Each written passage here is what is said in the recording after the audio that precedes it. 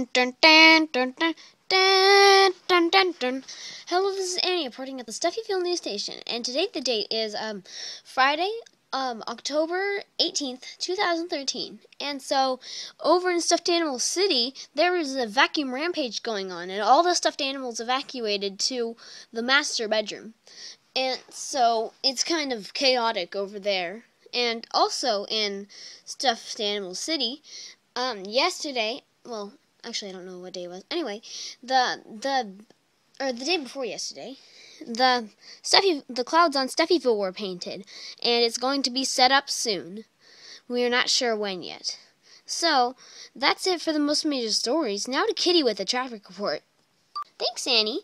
So, in Stuffyville, there are lots of stuffed animals walking around, so if you're driving, you may want to be mindful of pedestrians.